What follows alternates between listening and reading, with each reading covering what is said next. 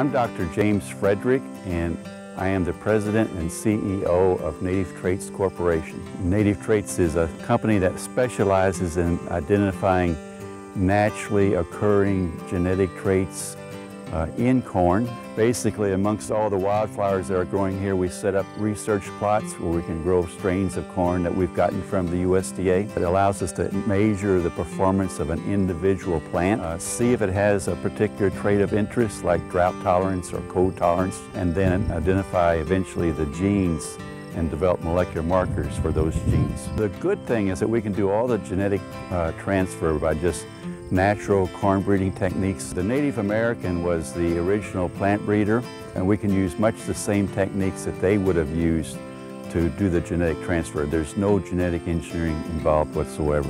For farmers in Michigan and throughout the country, if not the world, the issue is to be sustainable not just environmentally, but also economically. And one of the big hazards for farming is environmental stresses like drought or heat or cold.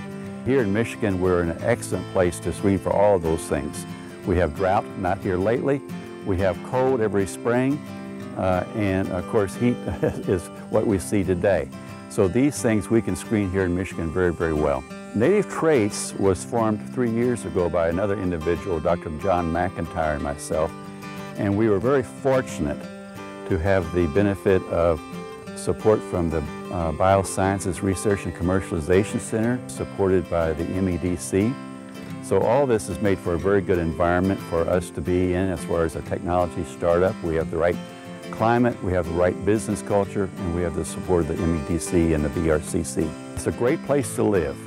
There's no greater place than Southwest Michigan. Michigan is a great environment for a startup company because we have a whole array of different organizations that support us. All these things, it's kind of like a Silicon Valley for Michigan in that all these things kind of have to come together. It's not just having money. You have to have a kind of a culture that really supports startups.